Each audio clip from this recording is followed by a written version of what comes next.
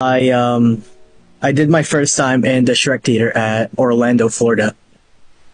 Don't want to brag, but it was a good time. Wait, you lost your virginity in in the Shrek theater? Yeah. Like the 4D experience theater?